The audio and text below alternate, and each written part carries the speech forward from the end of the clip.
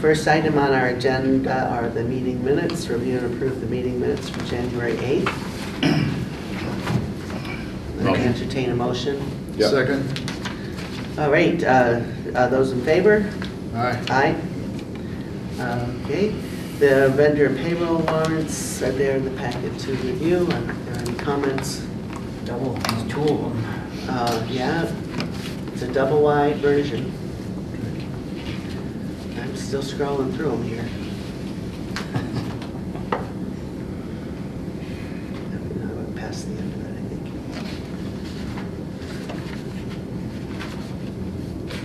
There we go. So hearing none? Okay. The third item on the agenda is a public comment. Is there anyone here from the public who has comments on an item that's not listed on the agenda? Sir. Ned Fortune, 152 West Brick Road. I just want to express my disappointment that there are no poll hearing items on the agenda. Okay, thank you, sir. Okay. Just wait, there'll be more. I'd like to make a motion that we eliminate public comment from the agenda from here on out. Well, maybe we can put that on an agenda for a future meeting. Okay, next item is old business. We're zooming. We're going to be out of here by like 6:15, I think. The old business. First item is to discuss and review plans for the reconstruction of sidewalks and the installation of crosswalks on Chestnut Plain Road. And I think I should turn it over to Brian to kind of summarize what has happened since our last meeting. Yep, since the last meeting, Keith and I met with Sarah Campbell, the engineer, to talk about the issues that the board had talked about, and we had shared with her earlier what comments we had received from the public. And what you have in front of you is a revised plan, and it doesn't necessarily show some of the issues we talked about, so I'll highlight some of those. And Keith can jump in anytime he wants. But we talked about crosswalks, and the way that the plan is shown right now, the crosswalks would not be raised. I'll run through the list and then we can get back to discussions about this. And just very quickly, the recommendation is that there would be no pedestrian activated flashing lights at the crosswalks. And one of the other changes is that the most northerly crosswalk that was originally proposed really across from the center school has been pushed a little bit further south. Yep. You just see that on the plans, and that gives, there's a little bit more there's a little bit more distance between when you come around the corner and where the sidewalk location would be. And it kind of gets it away from that area where the traffic merges onto North Road and Christian Lane, where we've all seen some near misses there. And really the last thing that we discussed a couple of things, but the big thing that we had discussed was the issue of a sidewalk between the library and the town hall. And the concern of the engineer is that we're not sure, we're not certain that we could use the Complete Streets money for something that doesn't comply with ADA. So a recommendation is that not be part of this project, but it could be something that's done really any time in the future. It's not even, we don't really think it's going to be a huge deal to put in a gravel walk or something like that. It could be something that can be done at a later time if it's really deemed necessary. Well, the one that's there now, will that remain, or is that going to come out? Coming out. It'll come out and be loam and seed. Oh, okay. And again, it's a situation of being ADA compliant. I know, but is it that bad it has to come out now? I mean, is it better than nothing to leave it there? It would be safer as loam and seed. It'd be smoother. Okay. And less likely to have a tripping hazard. Yeah, the issue is there's a very large tree that's right up against the property line there. Yeah. And it has a lot of surface roots. So it narrows the distance that a possible sidewalk could go in. Yeah. I think probably less than 4 feet. Yeah, it's so less than. It's Right. right up against the property line, and the surface roots currently present a tripping hazard. And in Yeah. terms of putting an asphalt sidewalk on top of that, the durability of it is Right. not great, so. There's lots of places on there where Yeah. because the tree. But again, there's nothing to say we can't at a later time decide. Let's say it gets loam and seeded and then it never can grow grass because people are walking there. We can then decide to go back and put new fresh pavement on it if we want to. But it shouldn't be part of this at all because it's not ADA compliant, and that's what this is all about.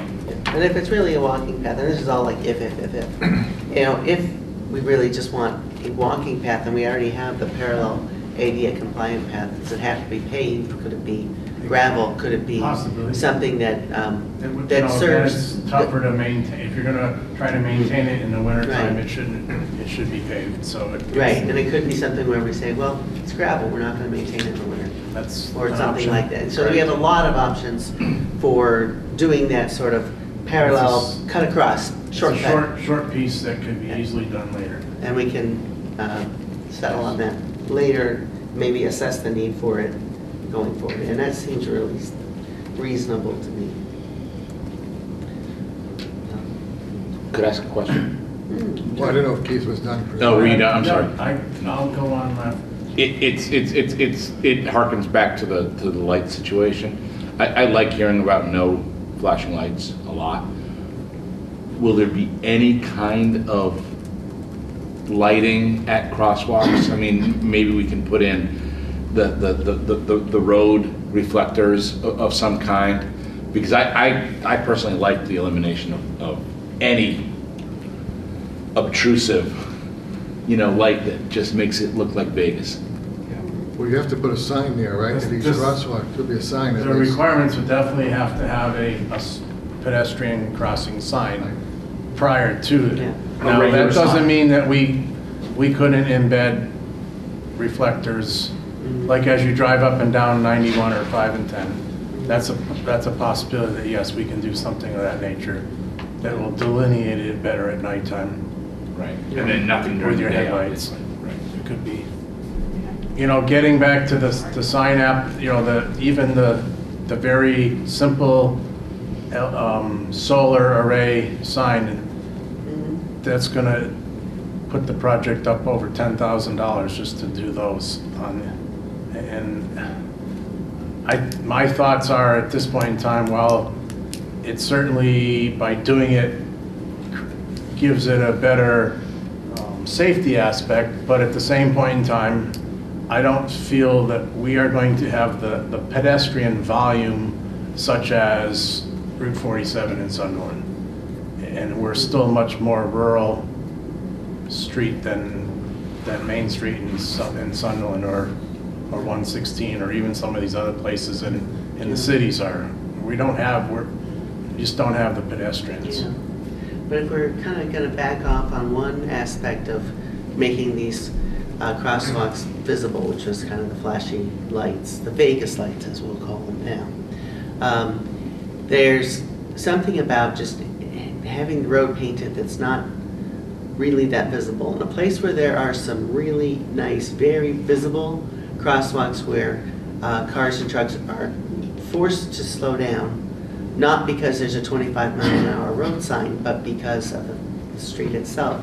If I go down College Lane in Northampton, the crosswalks are raised, and on the slanted part, it's painted with some white triangles. Right, So it's yeah. really easy to I see understand that, yeah. that you've got a raised crosswalk up ahead. Now, they don't have the thing where the sidewalk comes in and narrows it like they do in Florence. But I remember at the Complete Streets meetings, we talked about having some kind of traffic calming measures that go with the crosswalks. And the two that I remember being mentioned are having the narrowing, because narrowing will force cars and trucks to slow down. And there's any number of road names for them, but traffic humps, it wouldn't have to be a hump if it's a crosswalk. it's actually very gentle. They are. But it makes it that much more visible. And One- I think that's something I really wish we would want to pursue, because it takes care of two things with one structure. One structure serves to both slow down the traffic, which is not going at the posted speed limit generally, and it would make those crosswalks more visible as people approach them. The biggest issue that we face with doing any raised crosswalks is drainage. Presently, the drainage works by running down the side of the road to each catch basins. Uh-huh. If you put a raised crosswalk, now you have created a dam, the water can't go and it can't do what it's supposed to do. So we would have to do substantial drainage improvements or at a huge cost, which until Oh, okay. that all gets calculated, Right. So, because it's not yeah. a situation where the water, like in some places where I've seen them, the water just is sheet drainage where it runs off the shoulder right, and down it into a runs ditch. left and right off the This is the road. case where the drainage that we have, the water has to go down the edge of the road into each catch basin. And if you create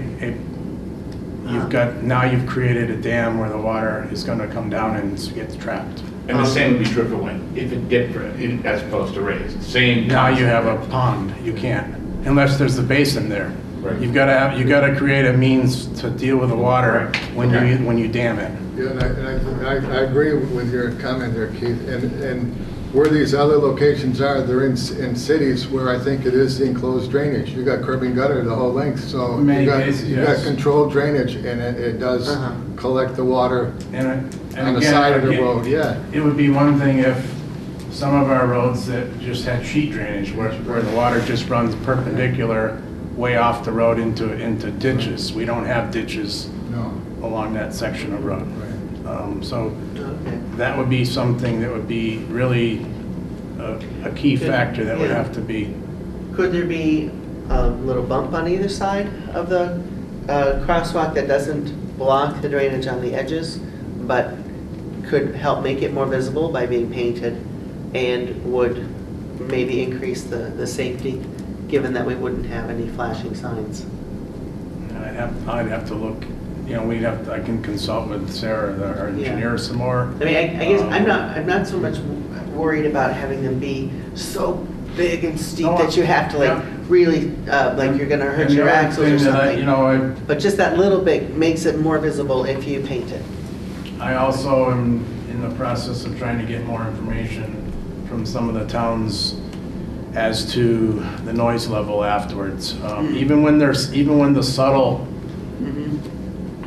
bumps are put in, you have vehicles that, not necessarily like big trailer trucks, but even if you have a car that's pulling like a landscaping trailer, anything that's loose, every time those vehicles go over and shake, rattle, and roll. And a lot of times, even if you live near a house, well, think of it similar to the railroad tracks, or think of it similar to an expansion joint on a bridge. Every time those vehicles go over some pavement that's a little change in elevation, it's going to shake, rattle, and roll whatever's on that vehicle. So that in many cases, there are vehicles that could be obeying the speed limit are going to make noise, which could be, and so I'm trying to find out any information, which I just started looking into when I get back to work, as far as, I also want to make sure if we were to put these in, that we're not going to say, geez, we should have never done that. I would like to see if I can get some information from some other communities saying that they've gotten no complaints afterwards, or are they getting complaints afterwards for noise? So I'd like to look into that a little bit more also. Keith, could you explain there's a comment here, crosswalks with tactical pads, what is that? That's ADA compliance. Are them the Those- pads on the side? Those are of the road? yellow, The yellow, they're made okay. out of rubber, and So- that's for blind people, so they know when they're coming to a Right, crosswalk. okay, but they'll be on the side of the road or it's on the road itself? In road? the transition from the pavement Right. from the street to the sidewalk, they're in the transition. Okay, what's going to be on the road then? Are you painting Just the a crosswalk? What Which kind is of the configuration? or- MUTC, the federal Yeah, standard as right. far as what's supposed to be there. Would be the white lines with the hashes in it. Basically painted lines on there. Correct. But it's still, going back to Jonathan's idea, they still could easily put the embedded But if reflectors. something's raised especially, you can. But the embedded reflectors, as I said, when you drive down, right now, what they have them to give you more guidance on the center line, especially very helpful on a rainy night. Yeah. Well, something like that could possibly be done to depict that crosswalk as you're coming up to it in the middle of the night. Yeah, because I guess I feel like we need to replace the flashing lights with something if we're gonna kind of back off on that particular safety element of making these crosswalks more visible. Then we need to maybe put in some other feature that's gonna help increase the visibility. One other aspect of this that I feel, and I've talked to Brian about, since we're doing changes to the parking and things like this, and since it's the plan to repave Chestnut Plain at the same time through this section, if we need to, and we don't have that final decision made, we can leave the crosswalk section out of the complete street, and I can do it in the Chapter 90 portion of it, so that we can get that. I just don't want this to hold us up as far as getting out for advertising. Which one are you talking about? I'm talking, if we're still not sure if we want to put in raised crosswalks or what, I'm saying that portion could be done under the Chapter 90. The paving part of the crosswalk, I can do when I pave the road. There's no opportunity cost there then, because you're gonna have to pay that anyway. Nothing's gonna not happen because of that. Correct. Okay. The only thing that would need to be known is the contractor's gonna need to know at what elevation the sidewalk is coming into the crosswalk. So, but in the meantime, if we need to pull that little bit out of this contract so we can get it out to bid, we can do that and take care of it at a later time. But Joyce, do you have an issue with reflectors? Do you think that satisfies your safety issue? I'm agnostic on reflectors. I think reflectors would be a good idea. If we can't have Vegas lights, then maybe reflectors are a good substitute for kind of a community like ours, Yeah. with the traffic like ours. And, Yeah, okay. yeah. May I Yeah. make Yes, May I ma'am. make a few comments? Donna Wiley, 184 Chestnut Plain Road. On a couple of things. First of all, Keith's absolutely, not surprisingly, right about the way the water flows. And if you ever, actually one of the best part about the Conway School study was their topographical maps, and they really make that point very, very clearly. When we had open meetings about town center, there was I would say unanimous, a great outcry against raised speed bumps. Now, part of the problem is what people think of as raised speed bumps are the terrible things that, take your muffler off the car. So that was without, elevations or really thinking things through. But it was very strongly held. So I would just suggest that if you end up leaning in that direction, I think it would be a good idea to have another open meeting, because there was nothing about the crosswalks except the location at the meeting that Brian and Keith had in the fall. Getting rid of the flashing lights is great. Right. Well, But I know it is great, it is great. but I want to say something else about safety, and I say this actually not so much on the basis of consultation with others, but my own recent experience. We were crossing from Green Street over to the Smith College parking garage a couple of nights ago, 8:30, 9 o'clock at night, has well-painted crosswalk, Not no raised. lights at all. Not raised. Not raised, it's No, just the paint, reflectors. just the paint. And it took two, substantial size adults standing in the road doing this to get anyone to slow down. I mean, it's, I'm worried about that, and I wondered, I'm depressed about what Keith said about cost. I wondered, there are certainly crosswalks that have lights that have small solar panels on the top, and they don't blink. You just push the button and the light goes on so that it, catches driver's attention. And I wondered if we should be looking into any alternatives of that sort that wouldn't take wiring, that wouldn't be shining. I mean, we've finally gotten rid of the library's spotlight shining into everybody's front lawns, wouldn't do anything like that, but would just, if we're gonna have the crosswalks, we want them to work for people. And we also want to remember that people are crossing from sidewalk to sidewalk, and the sidewalks won't be lit because we don't have any money for appropriate downward for any lighting. So we want them to be But functional. presumably the cars will not be driving on the sidewalk. You're in much less danger on that sidewalk, right? No, I understand that. Yeah. That was my point. My point is that people need to be walking in a safe situation. So you're gonna, I think continuing to talk about it and looking at more, doing exactly what Keith is doing is really the right thing to do. We know everything we don't want. I will just say one other thing about moving the sidewalk. This is at the one by the center school. If you are walking, and I am not the only person who walks from Chestnut Plain Road onto North Street or onto Christian Lane or onto Swamp Road, and you're coming south, the way you do that is you come across the bridge and you cross and you walk along the west edge of the triangle. If the crosswalk is not adjacent to that point, then we're doing this for pedestrians, then the pedestrian is standing there on the island having to decide what to do. So I would just urge you not to move it too far away from the edge of the triangle. Or we have to do something that gets people safely across that bridge, because people ought to be walking against traffic, especially there. You walk. I You walk with your on that dogs and against your traffic kids, all the time. Yeah. And you've got to do it, that's the way you go, and So I'm a little concerned about moving it far away from the edge of the triangle. Just say two things about the lighting and crosswalk. I think we got to pay attention to what the MUTCD has to say about lighting and whether you can do solar or the height of it and what's required. Okay.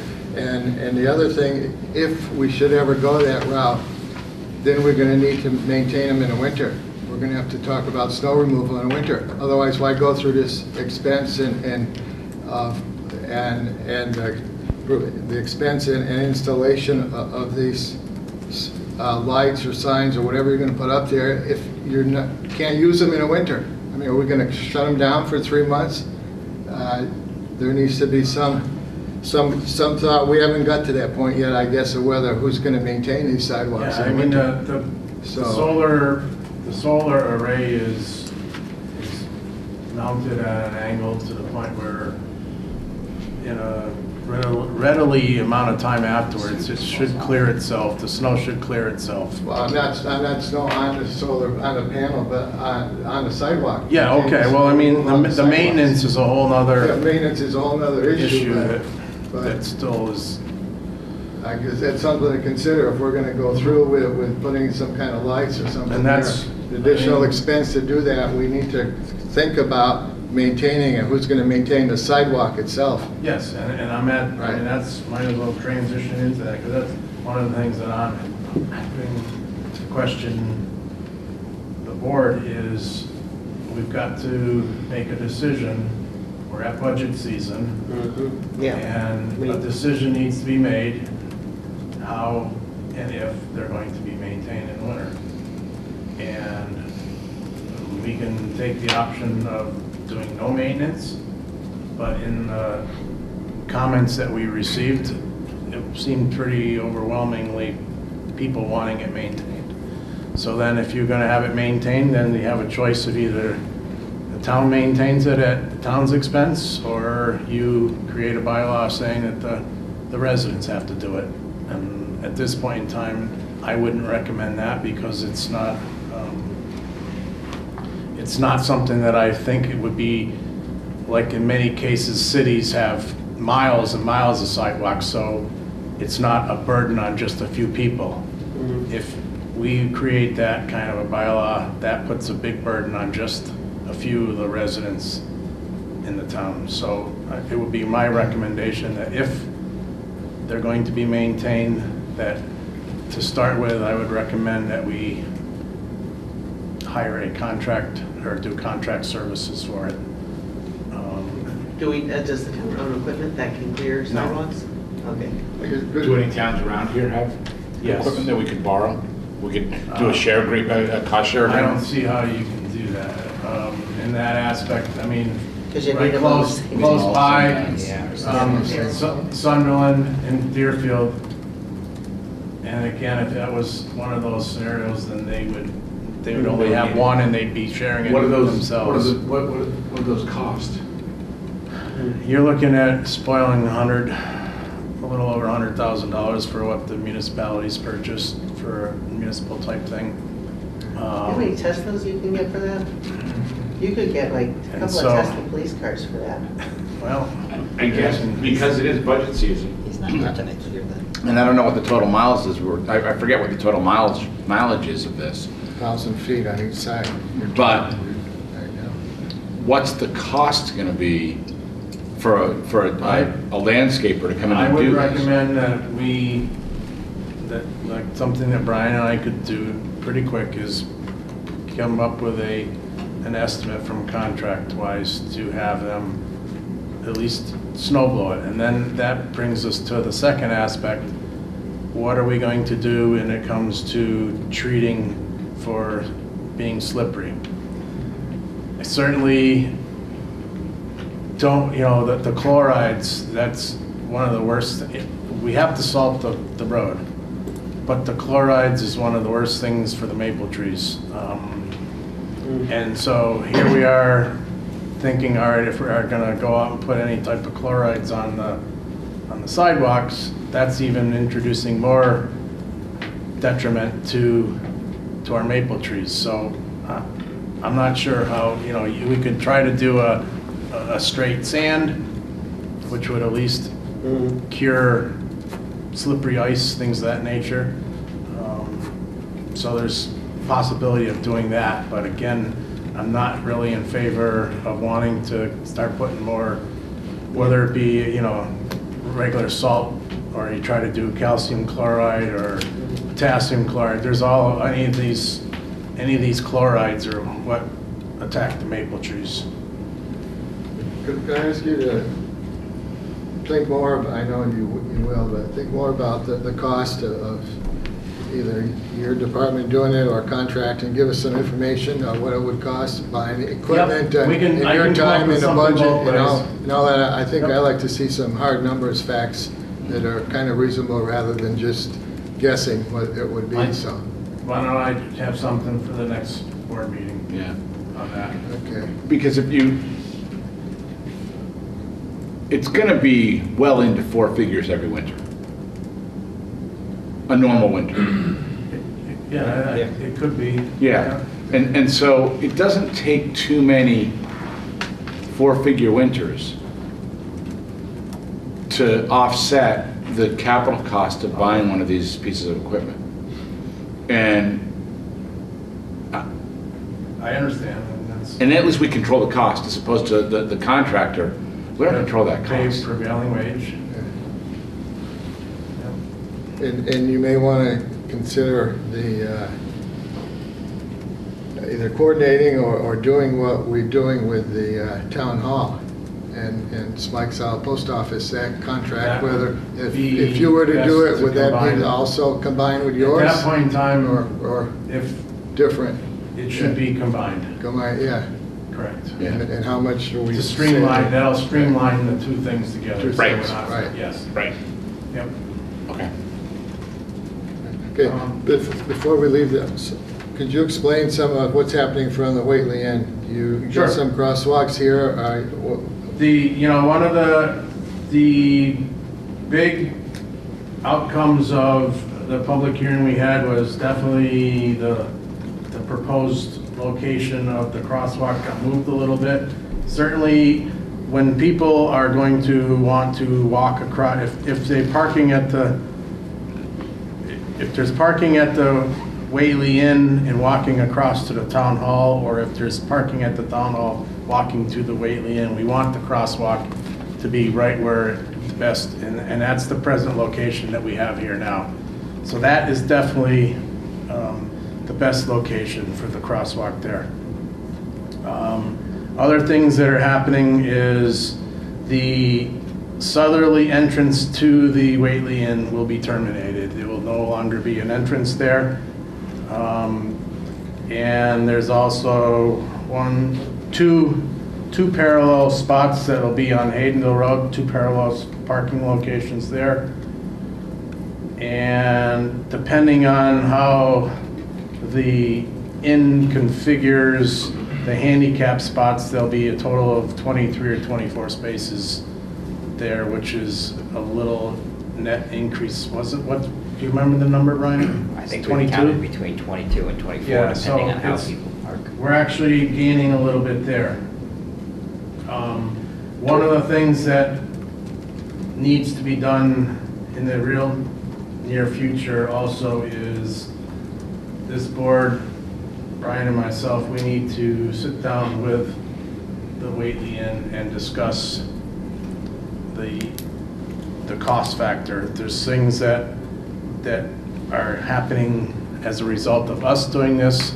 There's also betterment from the inn is looking at a betterment situation because they're going to get something out of this. So it needs to be, we need to come up with some type of an agreement on how things are getting paid for, because it certainly is not something that the town should be responsible for the whole thing. But you're putting in, it looks like a 6-foot walk at the edge of the parking lot, right? Correct. It's not there today. That is pretty much where that remains of that island are. It's going to be wider. It's going to be wider than what's there, and it's going to be 6 foot, so that will create also when people pull up to it on the inside of the parking lot, and if their tires pull up to it and there's still a little bit of overhang of their vehicle, that extra foot will still provide the 5 foot of sidewalk.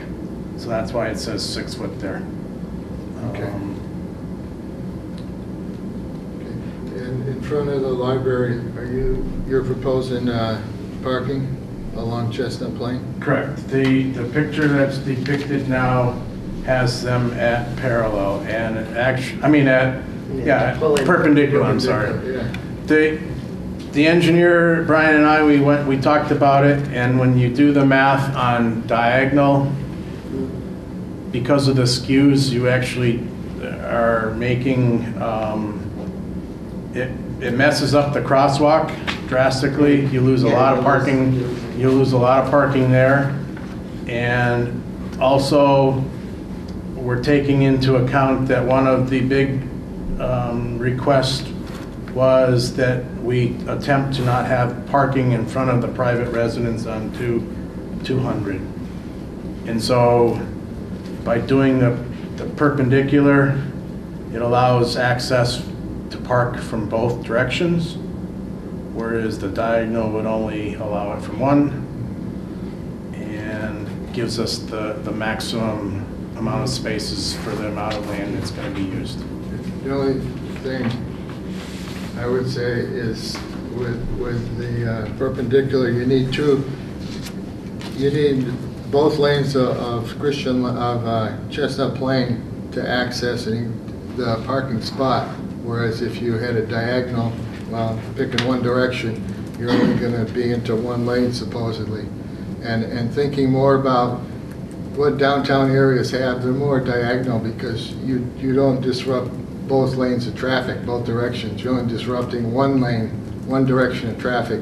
Where you see more perpendicular like this is in parking lots where you don't have a lot of through traffic. Now, depending how much through traffic we get, I guess, and hours are used, it may not be an issue, but I think we need to look at that. Because people pulling in and out are gonna have to wait for traffic to stop in both directions because you need that distance to get in and out. Whereas at an angle, you'd only be needing it hopefully in one lane.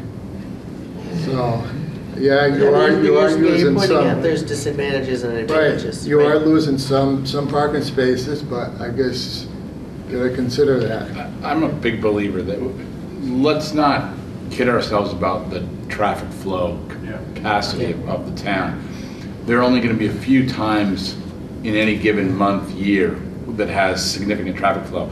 And also, let's not kid ourselves that even with diagonal, if the diagonal is facing front end north, say, just hypothetically, if somebody has to go south, they're going to back out into the southbound lane. They're not going to say, oh, I've got to go north before I find a legal U-turn. They're just not going to do it. Well, they go into the Whately Inn. No, they won't. They're going to back out and they're going to take that, whatever the degree angle is. The quickest way. And Yeah. yes, I hear you. Because again, it's not that much traffic. Yep. So that's about all I have to report on these for tonight. Brian and I will keep working with Sarah Campbell and we'll get this, keep Okay. taking a Yeah, step you forward. said We'll have more information monetary-wise for maintenance for the next meeting. Okay, okay, good. And a decision has to get made, it sounds like, on a, like, we can't be doing this in 6 weeks. Right, I mean, our hope is to put it out for bid, as soon as possible, so we can get on the Right. contractor schedule. Just to summarize what we're gonna be researching is, we wanted to research crosswalks, elevated or not, whether there's creates noise issues. We're also looking at some type of reflectors. Embedded.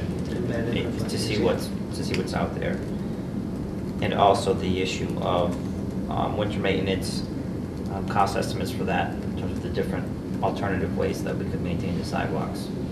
Is the idea of, I'll hold that question. I was going to ask about the idea of a bylaw. It would have to be pretty costly. Yes, Is that feeling. fair statement? Right. Or should we be Like, researching? what if we decided tonight, yeah, we want a bylaw? Is there really even time to do that between now and town meeting? I think we could. It'd probably be pretty much boilerplate you can pull from another community, would be my guess. As far as maintenance, you mean? To have- No, I guess, yeah, for. For residents, I think that would be pretty standard language. What's your schedule for having all this done? Well, at the moment, without any extensions, June 30th. Everything completed, okay. Does that mean the construction's going to be taking place during the Memorial Day activities? Good chance of it, yeah. So we should plan accordingly. Well, as time goes on, we'll know more of the timing and. These are really dedicated workers. They're gonna work right through Memorial Day weekend, I think. No, I don't mean in terms of timing. I mean in terms of just the construction element of. Construction, We'll yeah. make sure it's cleaned up, yeah. It's something we'll have to work on. Yeah. Well, we did it for the town hall, we worked around it, so. Okay. That's all I have. Okay. Does anybody else have a comment from the public here? Okay. All right, so on to the next item. Under old business, to discuss whether to apply for assistance from the Franklin Regional Council of Governments District's Local Technical Assistance Program. And that, so I'm going to bring that back up to the front here of my screen. And I'll turn it back to Brian. Sure, so- Good summary ready. We talked about this at the last meeting as well.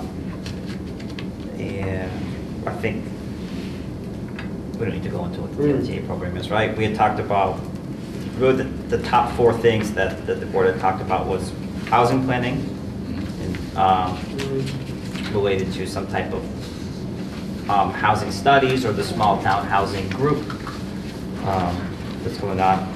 EV charging stations, aging and dementia-friendly community planning in brownfields.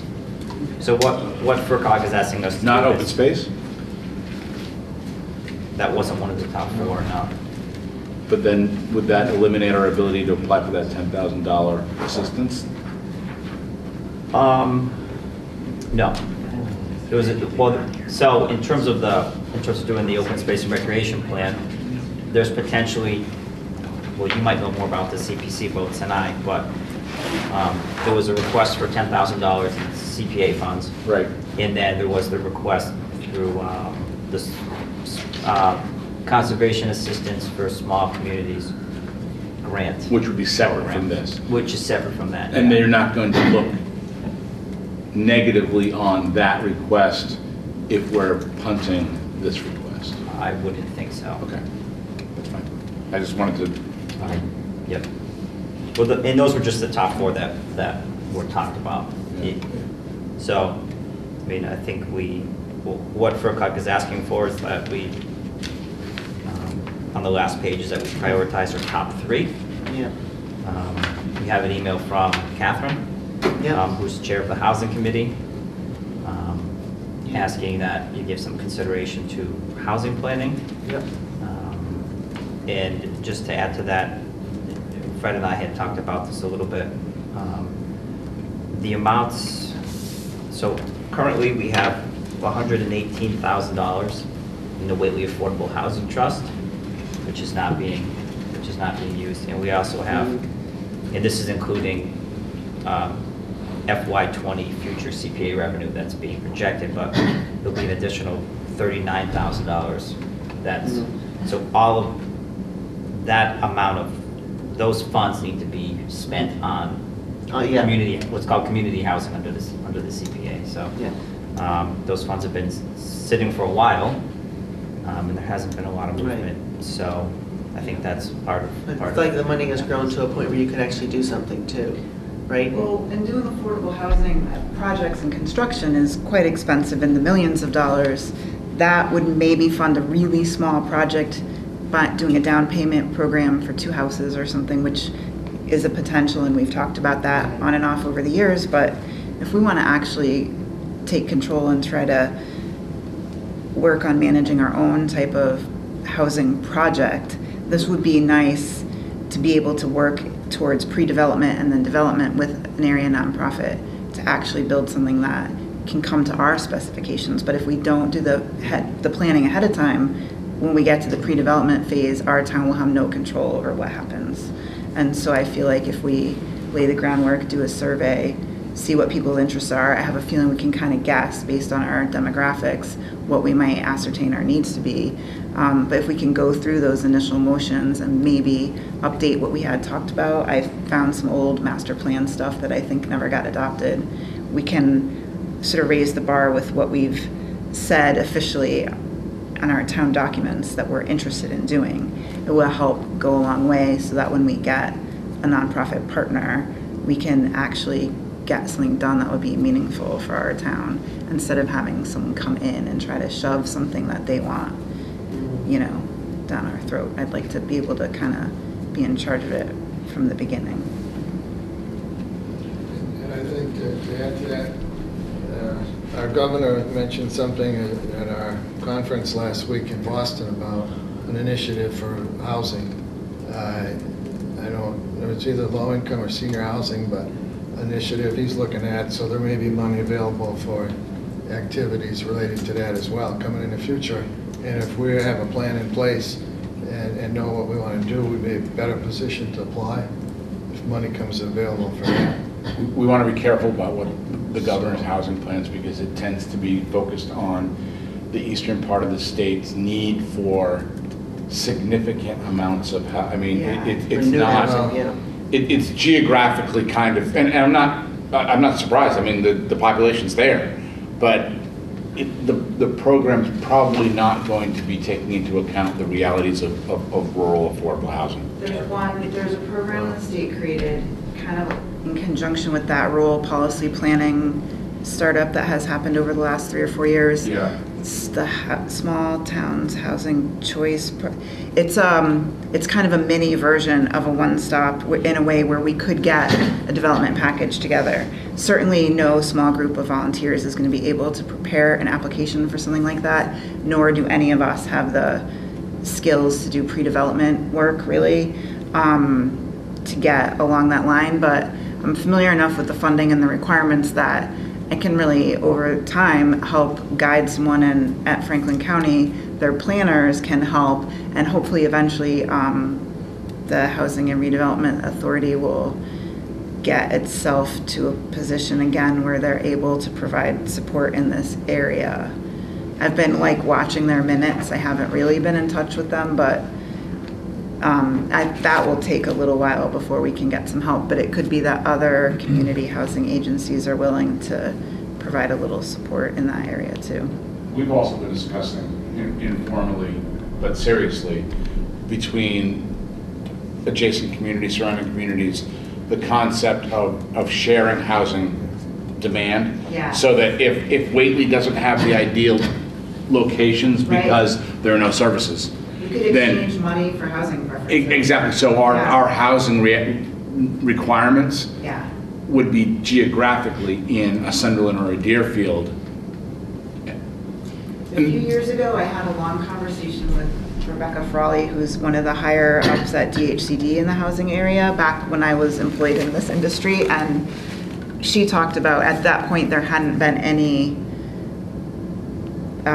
tax credit projects that crossed municipalities, and she said she would really love to work with us, being my former employer, on doing something like that, but we didn't feel at that time like we had a project or a bandwidth. I don't think that anything like that's gone forward, but that regionalization program where they're looking for people to submit innovative ideas, if that's something that gets traction over the next couple of years, I'd be willing to take part in some of the writing and guiding in how that would work. There tax credits and crossing municipal boundaries, because there are so many zoning specific things that happen, would be, I think, pretty complicated.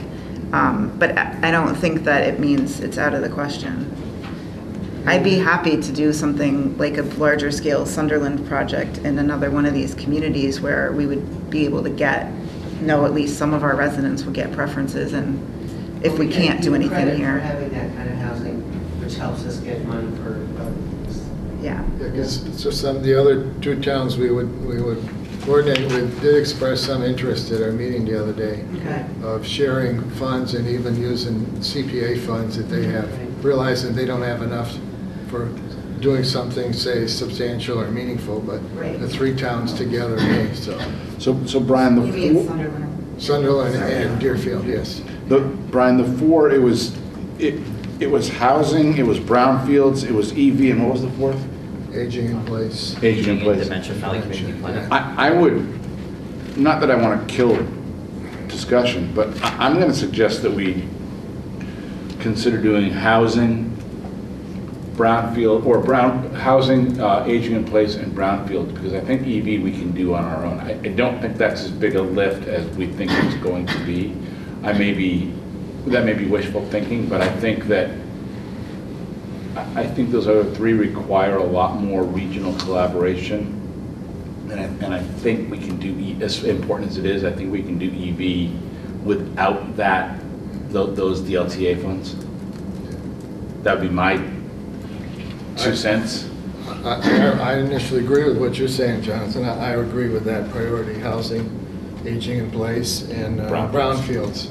And I love that Housing wants to actually do this so that we have a partner in We're crime. likely to only get funded for one thing Right. on this anyway. It's not a heck of a lot of money. We could, And we yeah, saw we how could get two. responsive they were on EVs last time. We could get two potentially, couldn't we, Brian? Yeah. Brian? Yeah, We're I not would, restricted at one, are we? No, no, I think likely is what I It's said. a- Yeah, I it's- said likely. It's not a great amount of money. No. Yeah. Those would be my three. Well, I would I agree, yeah. I would reluctantly go along with that, because it sounds like if you think we can do it another way, you would support us doing it another way when we find that opportunity, which I don't know where it's gonna be, but the budget season is coming up. So, Okay, yeah. Okay, you have a comment out here? oh, sure, Chris. It would be nice to see some type of senior housing.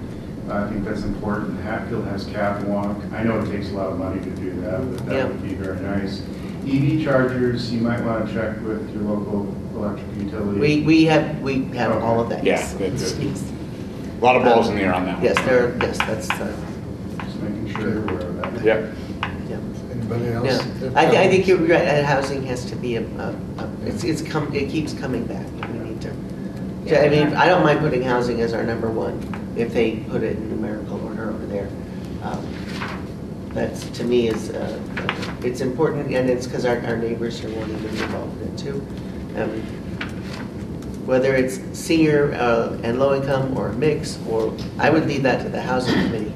But I think they are definitely aware of And our part of needs the for. yes, They're that was my definitely aware. code for saying, I think our demographics would yada yada, because if I was gonna really say that strongly, it would not necessarily mesh with the Baker administration's family housing priority. But I would just say that I think if we work with Franklin County and we're able to do a survey and assess the needs of our current local residents, it would lend us to the answer that I don't even need to speak of, that is a need in our town and all of our surrounding towns, and in fact our entire county, because the demographics and all that work has really been done. So if we get that and we get a little support and potentially work with Deerfield, Sunderland, and I would say Conway, because I've been going to that small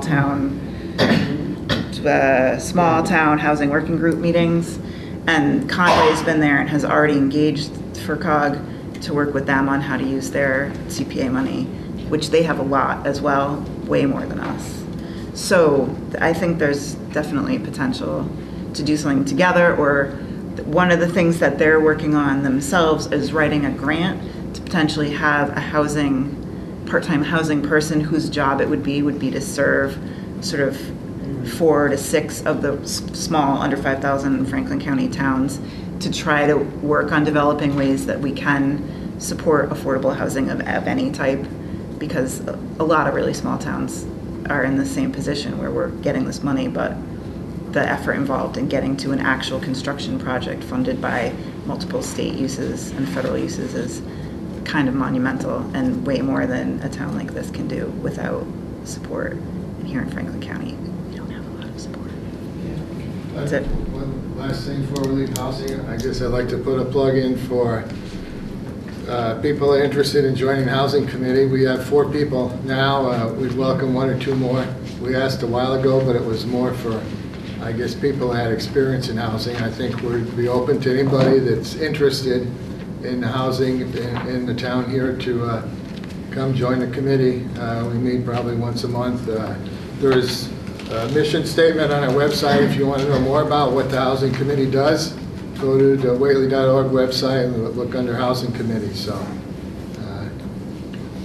appreciate anybody that's interested. It's viewing the video here. So do you guys want? Do we need a vote? Number, Yeah, it'd be good to have do you want to do number 2 as aging in place and 3 as brownfields? I'm agnostic on that. Consistency, it's, Sure. you know, it's sort Okay. of trend, Yeah. it trends from housing to aging issues. So I'm hearing a motion, I'm making that motion. let housing be our Sure. first priority, let aging in place, and Brownfields. there's another word tagged on there, not all Dementia. members. Dementia. Dementia-friendly Community planning. community planning, that's the second, and then brownfields for the third. Okay, I'll second the motion. All in favor? Yep. Aye. Aye. Okay. All right. Thanks for coming out, Ken. Yeah. Thanks, Captain. Okay. Yeah. Yeah, all right. Remember, you bargained for it. Yeah, I know, I asked for it. Yeah, okay. So next item is to discuss status of the required improvements to Club Castaway, and for the board to review the operation of the establishment under the terms of the variance granted on August 8, 2018.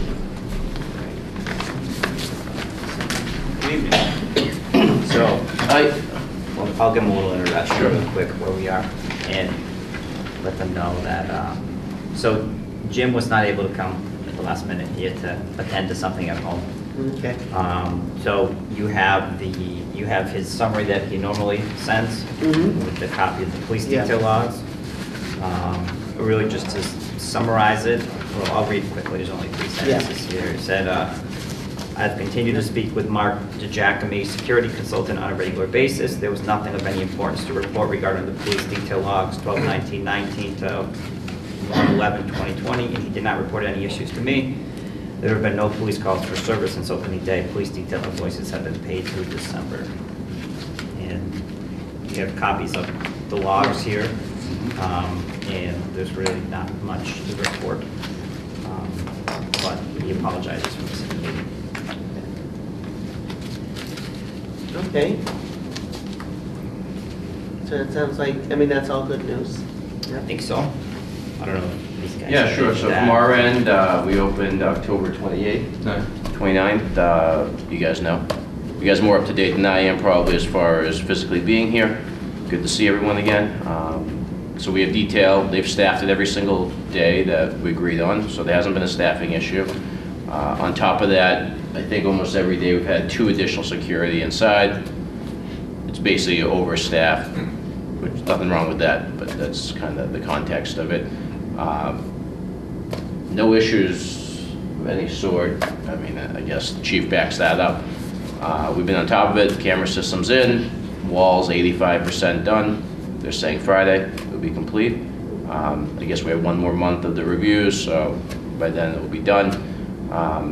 When it gets done, we'll call the building inspector, Mr. Roberts, to come in. He'll sign off, and then at that point, I would have completed what you guys wanted. Do you anticipate that he'll be able to come review on Friday when it's done, or is that going to take a couple of days? We won't open until he reviews. Right, I get that. Yeah, so probably not. Friday's the worst day to have an inspector come for anything.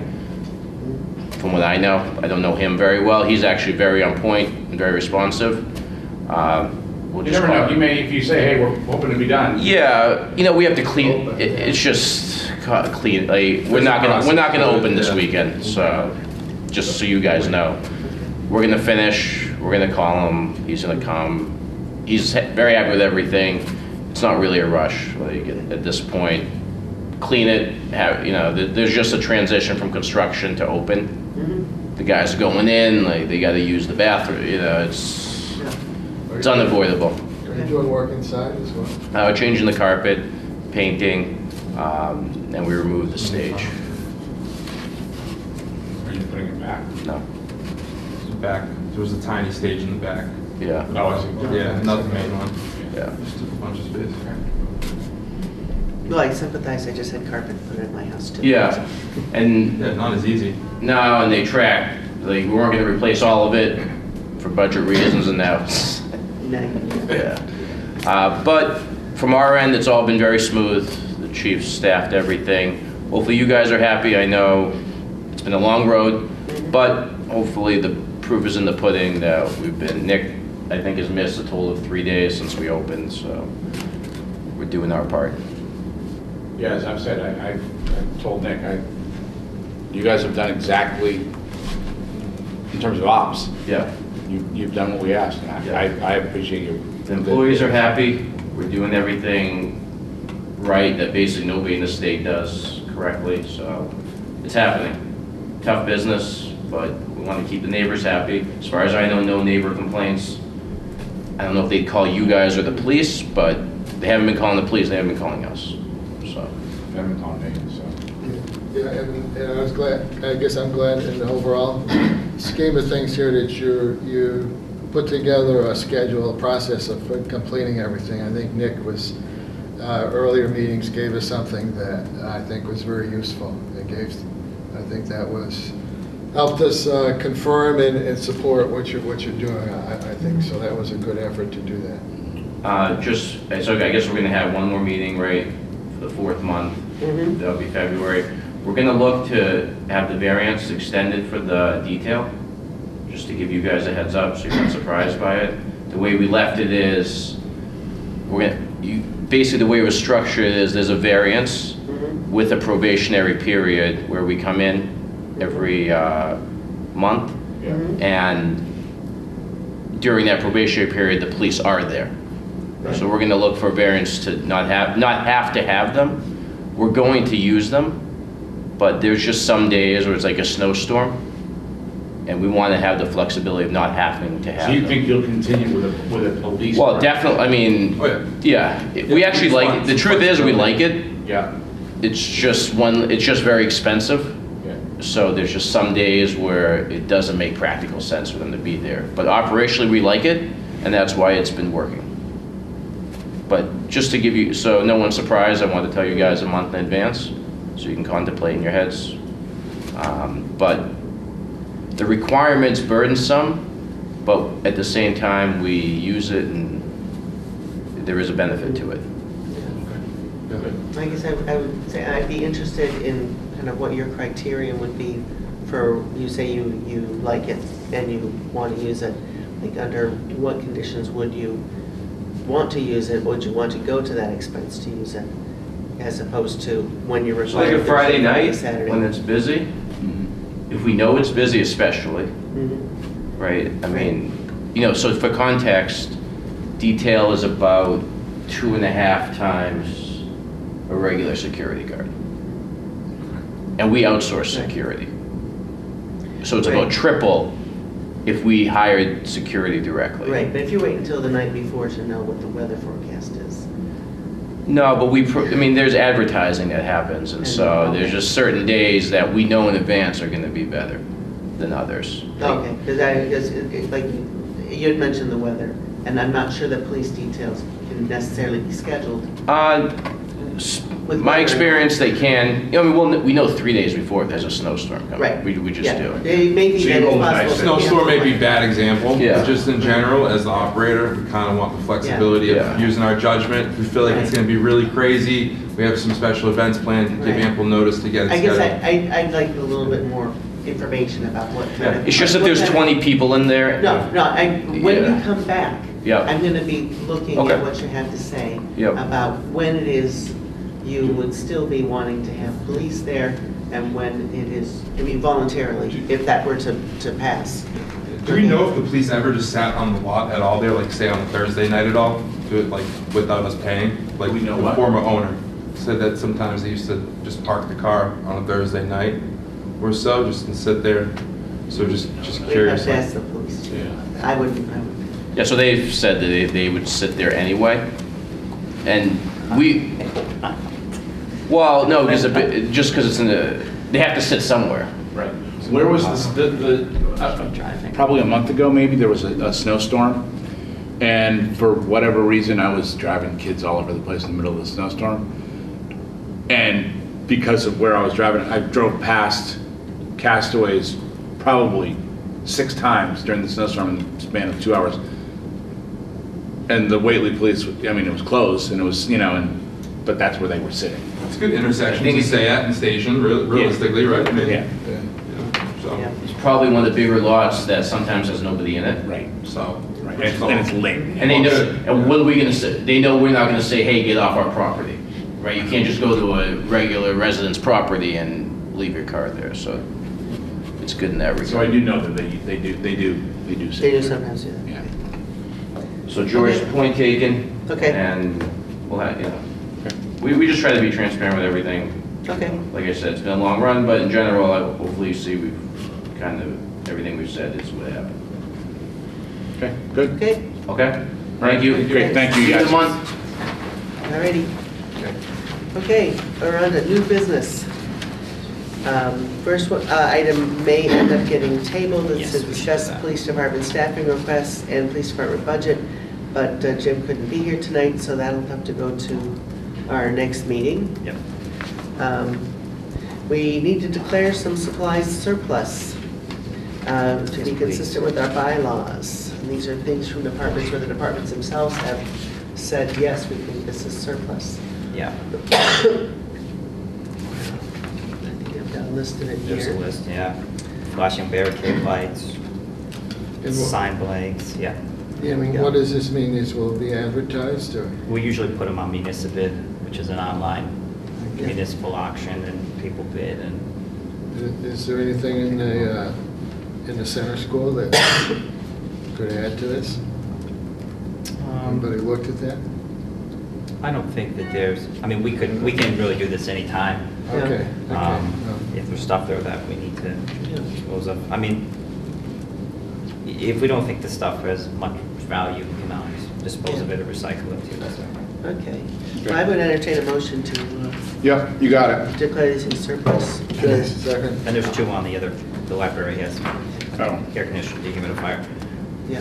Sorry. Okay. Okay. As a- All in favor? All right. Aye. Yep. Okay, great. Vote to discuss on whether to renew insurance for the building and property located at 218 Chestnut Plain Road, which is the Which is the school. center school. I don't know that we want to have an uninsured building, so I would think we would want to renew it, especially since we're in, people are doing urgent work. I don't see an advantage to not renewing it. And it would be, if we were to not own the building anymore, the insurance is prorated, so it's. I would concur with Joyce on that. I don't, it's, Yeah. Okay, do we need to vote? Yeah, what would be good for. Okay, I will make a motion that we continue to renew the insurance for the building and property located at 218 Chestnut Plain Road. Second. All those in favor? Aye. Aye.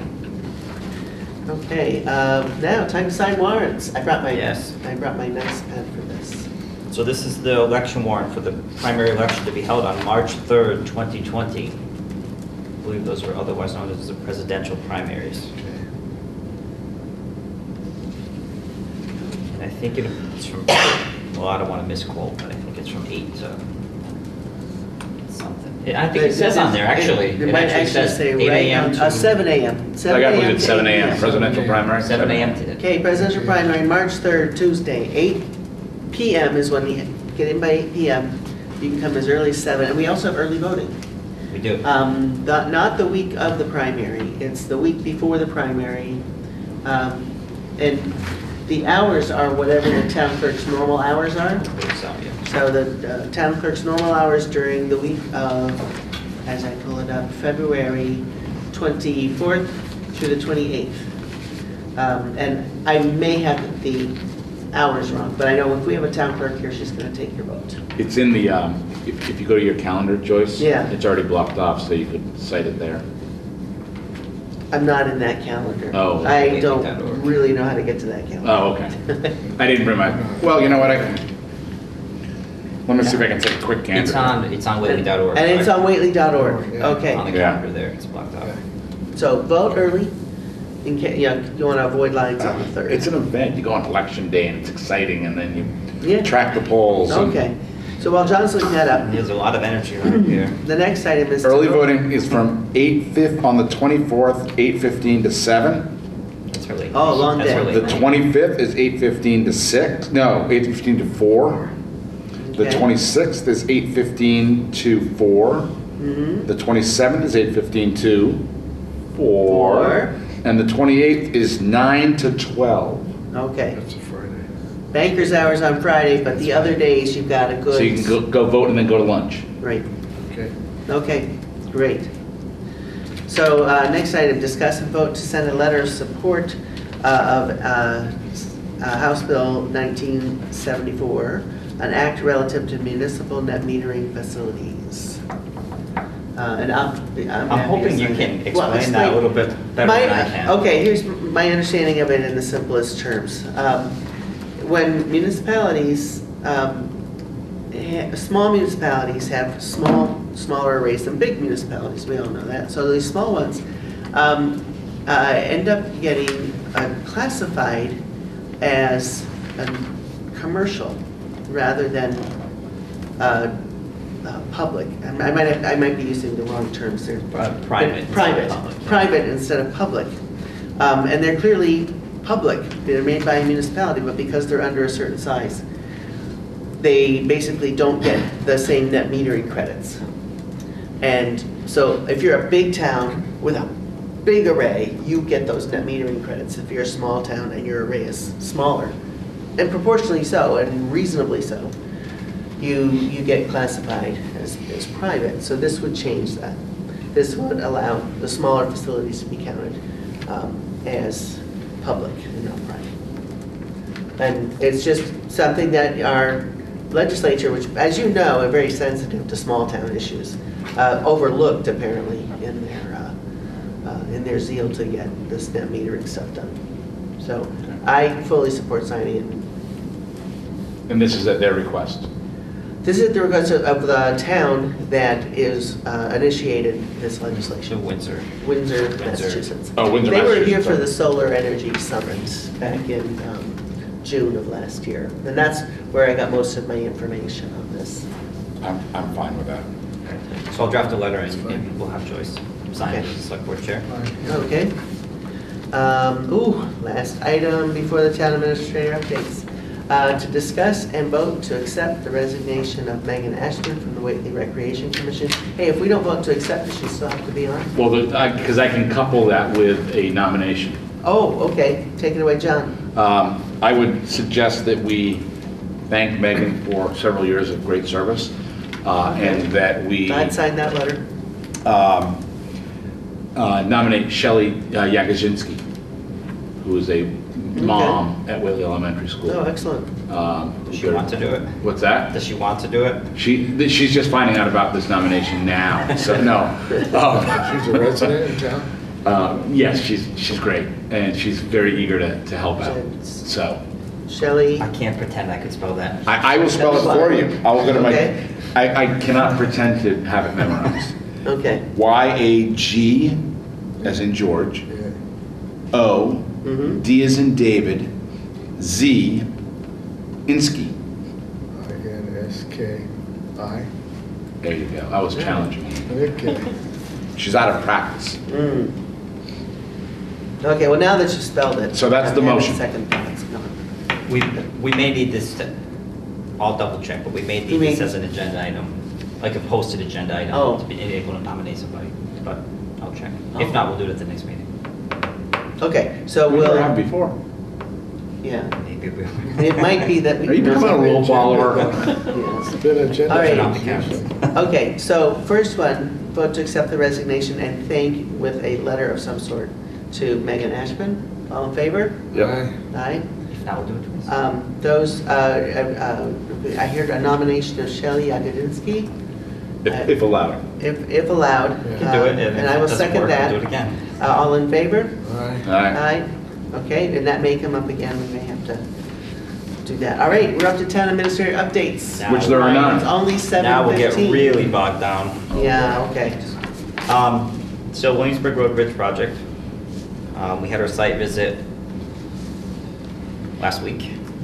We had 10 different folks attend the site visit. I don't know if they were all general contractors, some might have been subcontractors. So we had 10.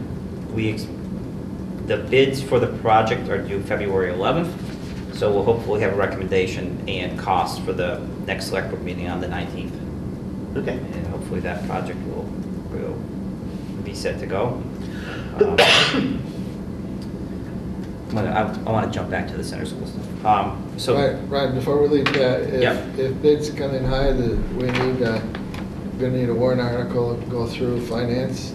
so How does that fit in the if schedule? the bids come in too high, it's an eligible Chapter 90 project. We'll have to decide what sources to look at. Or it's town funding, we could look at.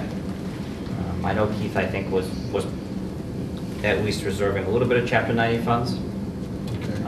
But it's eligible for town funding, Chapter 90 funds. Okay. We'll have to cross that bridge when we get We'll there. get to, okay. Yeah. Pun The intended. pun intended, you're right. I attended a regional IT meeting at FERCog this past couple days ago. This came out of a previous sort of regional study of different towns that were interested in regionalizing their IT systems.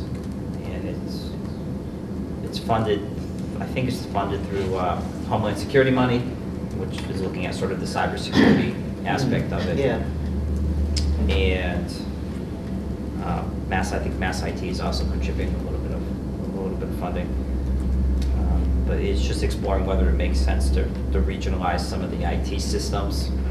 And and service, well, and really services, systems, meaning hardware, software, and training and services, and to see if there's an economy of scale that works, and also to help, smaller communities get to the level they need to in terms of cybersecurity.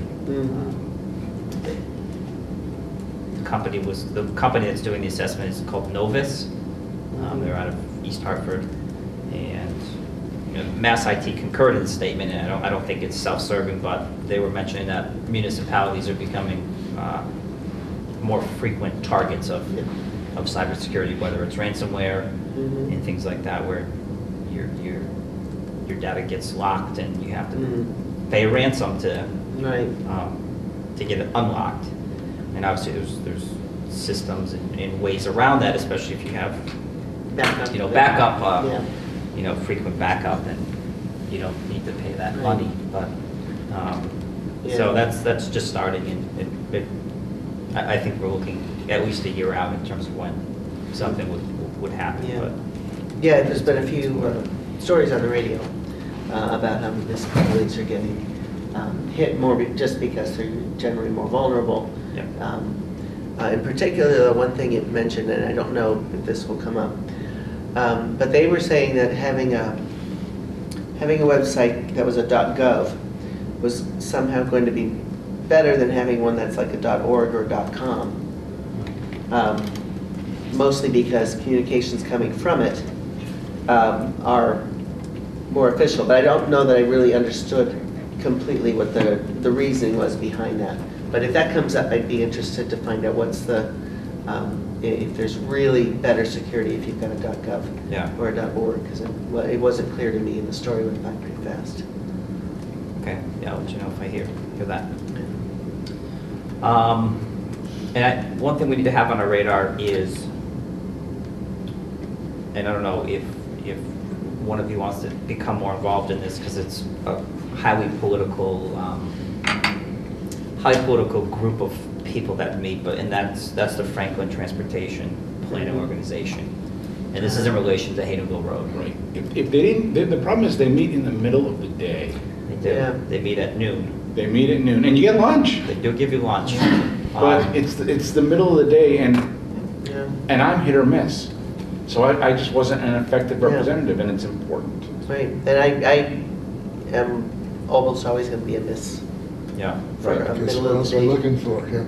It could be Brian. Anybody else? Well, I plan on going. No, I guess I'm available, yeah. And Haydenville Road project really is important. Yeah. Yeah. I mean, if we remember what happened last year, it was on the tip, the Transportation Improvement Plan for federal funding for FY 2024. And there was a motion made at the meeting to replace the Haydenville Road project with the, is it Wisdom Way that goes to Greenfield the fairgrounds? To replace the Haydenville Road project with the Wisdom Way project for, all these sad reasons about, it's terrible and it's gonna cave in and it's gonna, it's way worse than Haydenville Road, which may or may not be true. No, yeah, But some way doesn't take any trucks. what happened is Doesn't go by a water supply. right, the Haydenville Road project got taken off Yeah. the tip. So what happened was it was also taken off the Mass DOT Capital Improvement Plan because they said there wasn't a certainty of funding. So, and that also meant that Mass DOT is less likely to push the design forward. You recall there's millions of dollars that was contained in the transportation bond bill for that project. Thus far, we've had them, get us to 24.9% design. And Williamsburg is 25% now. Right, yeah, they're designing them together. And they're not willing to move that forward if there's no certainty of funding. So because the funding got taken out from the project, they're less likely to move it forward. So their recommendation is that once Haydenville Road gets back on the Franklin tip, Mass DOT is more likely to move it from 25% to 50% design. So that's really the first step. Yeah. Was it a mistake to do this try to do this together? Because it seems to me, there are lots of roads that cross the boundaries between different Department of Transportation. I mean, it's not like there are no roads. Yeah, Right, there's plenty of roads that cross, but do people just do those projects and stop at the boundaries because of the way these organizations work? So was it, I mean, was it a mistake to try and design this together? Is there something special about that road that means we really needed to design it together and climb all these other hurdles that we wouldn't have had to have otherwise? I don't think. And see, I would disagree with Brian. I think there is, because without Williamsburg's involvement, you wouldn't have gotten Northampton's involvement, and it wouldn't have been taken seriously. The reason that the Haydenville Road project is on anyone's radar screen is because of the Northampton water supply. If one Right, trip but goes into- wouldn't that be true if it were two separate projects? I mean, I think Northampton would be involved because their water supply's on the Whately side of that. They weren't And going to be the involved Franklin- without both towns involved.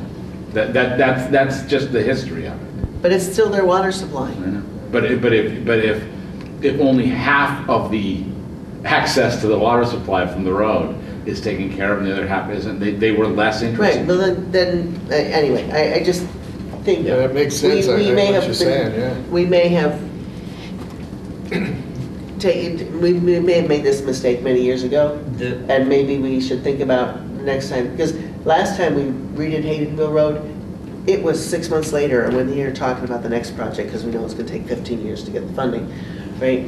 So when we're here, I don't know, 2 years from now, after Haydenville Road is redone, talking about the next time we're gonna redo Haydenville Road, we might think about not doing it I mean, as a cross-border sort of thing. yeah. You would think this is like Mexico on the other side. Well, it's MassDOT District 1 and 2, so it is kind of like that. It's kind of like, yeah. And then US-Mexico border. it separates the federal, MPO and TPO, the Pioneer Valley Planning, whatever, Metropolitan Yeah. Plan Organization. Yeah. So we have different funding, we have different federal funding plans, we have different Mass DOT districts, we have different counties, we have different towns. And it does present challenges in terms of construction funding as well. Yep. Because there's a lot of competing demand for funds in the Pioneer Valley, Yep. on the Pioneer Valley tip. A town like Williamsburg is competing with Springfield, Northampton, Holyoke. Agawam, Holyoke. I mean, you name it, that's, Yep. granted, they get more money, but you're still competing with all those towns, so. Yep. um, Well, I mean, I think they can get Northampton on their side with the water supply thing, but anyway, I just bring that up as something we can think about for next time. So Fred, So if Fred's interested, Fred, Yeah, I'll help you out. February 24th, I'll send this to you, but February 24th is Yeah, sort okay. of the first TPO meeting. Okay, yeah, that's fine, yeah, I'm on that day, okay. But I did reach out to Mass DOT, Rich Massey, to see where they are with the design. I suspect it's probably where it has been for a little while, but, which is about 24.9% design, because Mass DOT hasn't approved the 25% design. They're looking at alternatives for roadway width and environmental constraints, so. So, but the funding for, if everything worked out, the funding on the Franklin tip wouldn't be till FY 2025. So, Okay. we're gonna be here So a talking little more about, than- in 2 years, we're gonna be here talking about Haydenville Road. Right, okay. anything else? Green Communities Grant application. Yep, Green Communities Grant, so that's due Yeah, March March. 27th. We're talking about the elementary school energy improvements. Yep. I did, just a day or two ago, I got cost estimates for the boiler and those types of things. Okay, good. Um, And for the roof? I reached out for weatherization vendors, and I haven't been able to schedule anybody yet, but we'll do that. We'll do that soon, but March is when we need to. And Frontier didn't have any that they use consistently? So How much money are we Smith uses asking? Energia a lot. They're good. Who's that? Energia. That's who They're out of I, Holyoke. that's who I contacted. Oh, and okay. I haven't been able to get it. Oh, I you can- contacted somebody by the name of Tom. Tom. I know, Somebody. use my name. Okay. How much money are we asking for? The limit for green communities this year is 200,000. And we won't come close to that Okay, in terms of the request. okay. That's your recollection too, isn't it, Nat? Mostly for the I'm school. sorry. We won't hit $200,000 with our request for the elementary school? No, No, right. no, it's Yeah. currently. Then what else should we be, you can only ask for one item though. I believe so. Is there other things you could ask for? I mean, if we had other ideas that, Yeah, like does this building need weatherization? Could we look at this one? we could, I mean, the challenge is we need the analysis to show that it's gonna, pay out over the useful life of whatever the improvements are that you're doing. Or the library, or. Well, the Energy Committee's pretty behind this project. Yeah, You know, I understand. yeah. I'm not saying don't do the school, but if the school's not gonna cost $200,000 and we can ask for $200,000, why don't we ask for more? Well, Because you're not gonna get $200,000? you might be pricing yourselves out of competition. Oh, okay. You may be, that's just a risk that, you Oh, know. okay, I see. Okay. So in terms of the center school, I just wanted to touch on Yeah, that. back to center school. Oh, and concerns regarding train noise. What is the board looking at in terms of timing for a response from the center school committee? I don't know if we talked about this a little bit. I mean, my understanding is that they're preparing, so they did the survey, and they've looked at the results. Is the survey closed or is it still open? It's closed, as far as I know. Pretty much closed, yeah. I think they'll Yeah, they take really might be whatever, one or two if things. somebody else submits, they'll consider it, I guess, add it in. So I think they're looking about drafting a letter to the board. I mean, and then they're sort of, I don't want to presuppose what the letter says, but I think it's going to contain some recommendations and maybe a request that, to see if the board wants the committee to keep working at That was one something thing, else. Tom. Fred, you've been to more of the meetings than I have, but I see. Is there a suggestion of maybe putting it out for an RFQ, RFP? RFP, if anything. it's my understanding, yeah. Yeah. I mean, And I think that's a no-brainer. Yeah, I mean, would anything that they have to recommend require town meeting action? so. Sounds like probably. So if the town's gonna, if the town wants to dispose of the property, it requires town meeting vote to do that. Yeah. And if there was to be some long-term lease arrangement recommended that exceeded $35,000 would also require town meeting. So, There was about 150 responses they got into the survey. bad. And they're, I guess, in the process of assembling them and digesting it, coming up with conclusions on it. What I've seen so far, I don't know if it's real, if one option is real outstanding compared to others. There's one part, it's kind of a mixed response all over the place, so I don't know what the committee is going to recommend. I Yeah. can't say, but That's probably Yeah. not a surprise that it's all over the map. Well, I'm not It's, surprised, I mean, we couldn't, it's No, not like, hey, well, that's why we we put it. that's why. I'm sympathetic with the task that we're willing to give it a try. And, And, well, okay, well, it yeah, sounds like then for timing, if there's something's gonna require a town meeting vote, I mean, to get it on the warrant, it's gotta be like sometime, like very beginning of April, we've gotta have the wording and to approve and sign off on that sometime in like the first 2 weeks of April, right? Ish. yeah, So to really make the decision, maybe by the it's, end of March, really. yeah, I mean, yeah. So it seems like it's the end of January, so I would, within February is still pushing it, but if they can okay. give us a heads up within February that, or really early March. The desire is still Yeah, time to, if we want to do something at town meeting, to have. yeah, that. yeah.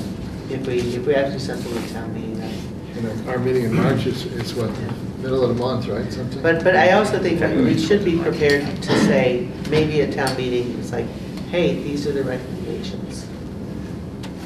and let that be a time to get feedback. It might be that, if something tends to happen really fast, sometimes people just go, whoa, that's too fast, and vote against it, just because it's too fast. So we should be ready for that as well, and that's understandable. It might mean there's more time needed for getting information out. The 26th is the next scoop deadline, and that's the last scoop before town meeting. So February 26th would be the deadline. Well, I guess maybe until the 27th. The scoop, February 26th, the scoop will come out the following week. So if they want to put something in summarizing their work, that would be a good way to get some education out there on what people have considered and why they're recommending the things they might be recommending. Okay. Judy's involved in that, right? In your scoop thing, is she part of your group? No? Well, she's a contributor. Contributor, okay, well, she's on the committee, so, Yeah. so she's aware of that. Yeah. The date, okay. And I'm just going to throw out, with cold weather here, ice will be freezing. And if people haven't noticed, there is a hockey rink between the fire station and the highway garage. Yeah, I've noticed. We are looking for volunteers who will maintain it. It does need to be cleared once in a while. The fire department is going to be great in putting some warm water over it to maintain that smooth ice. But if there is a snowfall, if there is, get in touch with people to say, yeah, I'm happy to help shovel it off, or because otherwise the ice will get bad real fast. And, and it's a nice asset that the town has now. Yeah. We're not playing hockey games on it, but working on that double axle Okay. and the triple sow cow. Okay. Is it open to non-residents? We're Employees, maybe? We are Children? We are inclusive. Okay. We are welcoming. There you go. So yes, bring your children. Helmets for kids? It is Do free. we have them? No. Are we requiring kids to wear helmets? Do you recall? We are not requiring anything. We are not going to parent. If people would like to parent their own children, we welcome that. Right. All right, you had one last item? Oh, there was just I'm an sorry. email complaint about the increased train horn noise with the, I assume More it's valid. frequent, more Yeah, frequent trains. Trains, yeah. I just wanted to share that with you, that we have. Okay. Well, there's no question that you're going to hear that in the wintertime more than when foliage is out, so. I'm not sure what can be done Well, about it. yeah, I'm not sure it's in our You're lab at to your do place. anything about Sorry? it, but You're I at your can place. sympathize with, Oh, sure. because I hear it more too, and I'm probably nowhere near as close as these folks are, Plus, but, the new service started in the fall. okay. So, In the fall, yeah, but I think they're more concerned about middle of the night. Right. That's my guess. But it increased more in the Yeah. fall time. Yeah. Yeah. somebody to call. And, and the plan is for it to continue to increase. I mean, their goal is to not have the ridership Hopefully. decrease. Yeah, hopefully we'll see. Maybe a letter. But maybe not middle of the night traffic increasing. I think having more Daytime. commuter hours. Ideally, sorts of right. things. Not- I mean, not moving so many Brian, trains at a night. letter never hurts, just saying, can we work together? They may respond saying, our hands are tied, but at least they know that we're eager to collaborate and partner with them on a solution for our residents, if at all possible. So a letter to them would be, I think, make a lot of sense. Okay. I have two items to bring up real quick. One is police department patrols. We're hearing comments in the center of town of people speeding and the truck noise and all. And I guess I don't see, of course, I'm not there every day and don't drive on Chestnut Plain, increased police presence to deter this activity, but I see our police patrolling State Road 5 at several locations, in the evenings especially, and I'm wondering, is that what they should be doing? They should be on Chestnut Plain somewhere. Now, maybe that's not a high priority time for Chestnut Plain, or they already were there. I can't say that, but I see them a lot on State Road, whether it's down by Tom's Hot Dog whether it's down by DeMille property or by even the truck stop. Patrolling State Road, why? Yeah, maybe it does impact traffic on Whately Yeah, maybe roads, but pick they up should speeders. maybe focus some more on Chestnut Plain. People are complaining, that's where the issues are, not State Road. Yeah, because state police will also cover state Yeah. road once in a while. Yeah. They have a schedule, obviously. Yeah, right. I do see them in the town hall parking lot Oh, and okay, in the maybe, center yeah. school parking lot, because Maybe you I travel do that more. on a daily Right, basis. right. I have on more than one occasion seen them But- patrolling up there. But I also see them on 510. Yeah. That's true. I just think that's maybe too much.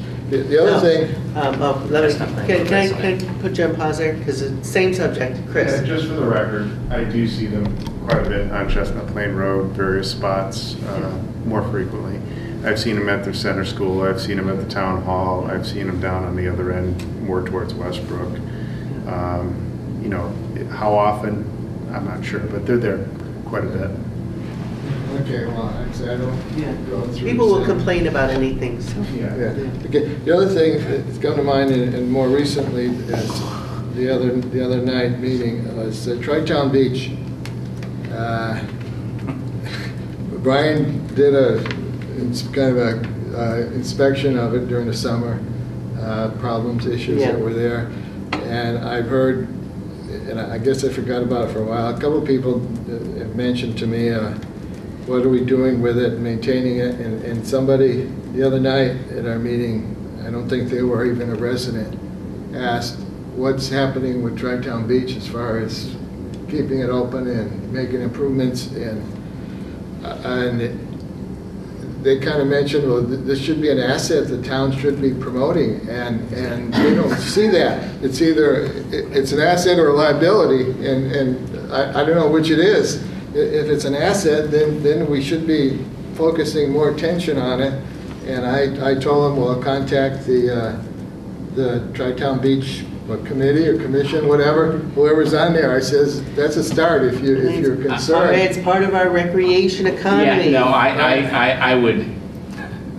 I would say stay tuned. Yeah, but maybe for Brian's information, at budget hearings coming up, to see what this committee is doing, if anything, about maintaining at least what's there or improvements, and to consider whether we want to do more advertising, making it more of an asset to the town rather than just If I let it can go. jump- if I let can it go. jump in? Yeah, When I said stay tuned, yeah. I mean stay tuned. Is it, the rec committee gonna be involved or? Stay tuned. Okay. I would prefer to keep my cards somewhat close. Well, okay, at least to the somebody's looking at it. Oh, absolutely. It's Okay. 20 minutes to 8 for a meeting that was supposed to end at 6:30. Right. Okay, but at least somebody's looking at Yeah, it. no, we are taking a strong look at it. Okay, well, that's good to Is it an hear. immediate fix? Like tomorrow? No, No. but we are taking a very hard look at it, very serious look at it. Because there is people coming. Yeah, no, I'm one of them. And Okay. your language sounded like my language. So Yeah. someone's been listening to me because I'm original. Yeah, okay. It's a decent house, isn't it? All right. It's in my house. Okay, fine. I'll sign anything and let's We get have to out. certify that we have the transfer station in Oh. accordance with our permits. Is there a motion to adjourn? Second. All right, all in favor? All right. Good night, good luck. Good night, everybody.